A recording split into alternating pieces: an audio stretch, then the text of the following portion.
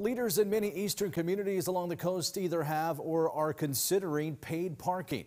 That's been a debate for at least a decade in Surf City. Now, officials are one step closer to making it happen.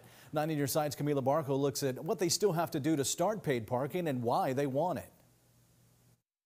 You can still park for free at the beach accesses in Surf City for now, but town officials are approaching their final steps to requiring you to pay for a spot for your vehicle.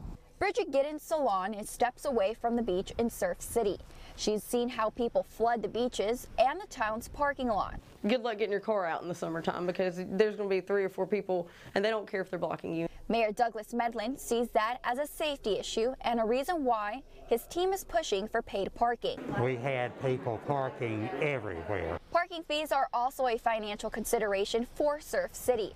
The town is $8 million short on its share of a multi-million-dollar beach nourishment project. So instead of putting more taxes on the property owners here on the island, we looked at the paid parking. Parking with a price is expected to generate up to $1 million a year. Giddens believes it's worth it. I think it's more of a convenience thing because now you have a guaranteed spot at least. A new rendering shows the estimated 600 parking spaces throughout the island. Full-time residents wouldn't have to pay, but visitors would through a parking app logging each user's license plate's number. It also tells a user if there's space for them. Most likely you'll be able to look on there and it'll say this lot's 90% full.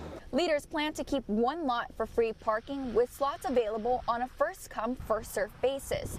That lot is located near Giddens' other business. It'll bring business to us also.